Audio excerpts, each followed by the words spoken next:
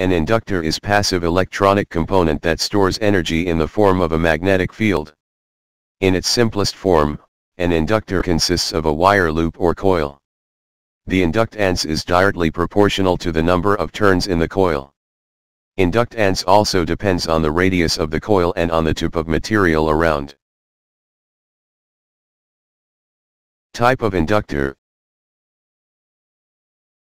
1 fixed value inductor, 2 iron core inductor,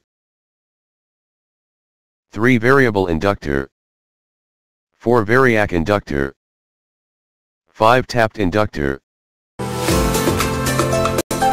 Earthbondhon YouTube channel, Electrical and Electronic Engineering. Please push the button subscribe. Which the coil is wound. In this video we will learn about inductor.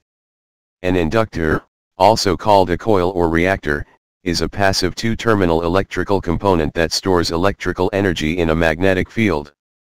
When electric current is flowing through.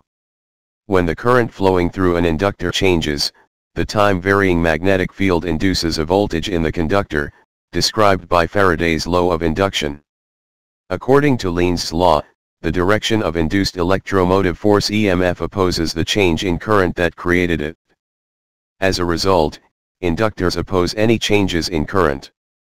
An inductor typically consists of an electric conductor, such as a wire, that is wound into a coil. An inductor is characterized by its inductance, which is the ratio of the voltage to the rate of change of current. In the International System of Units, SI, the unit of inductance is the Henry, H. Many inductors have a magnetic core made of iron or ferrite, the coil, which serves to increase the magnetic field and thus the inductance. Along with capacitors and resistors, inductors are one of the 3 passive linear circuit elements that make up electronic circuits.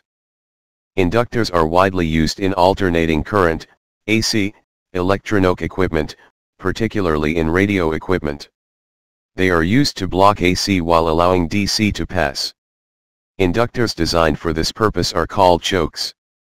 They are also used in electronic filters to separate signals of different frequencies, and in combination with capacitor to make tuned circuit, used to tune radio and TV receivers. Subscribe us for YouTube channel. Like, comment and share.